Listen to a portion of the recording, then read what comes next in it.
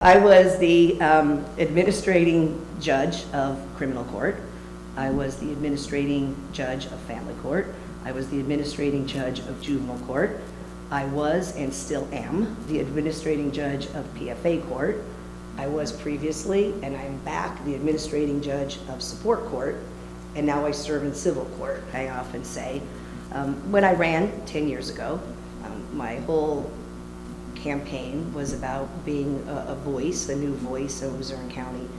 And that's what I've tried and I've worked hard at doing throughout the last 10 years. Everything I've done has been fully centered around honoring my vow that I would work extremely hard, that I would be a different and a new voice, and that I would represent not just our citizens every day in court, which I work very hard and have a full docket, but that I would represent Luzerne County. And there are several judges who are always interested in making our county better. I'm one of those. There is no doubt.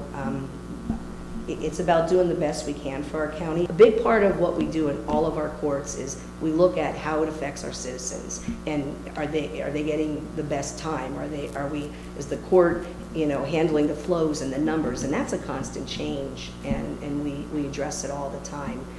It's been the quickest, longest, best 10 years. We preside over controversy. That's what we do.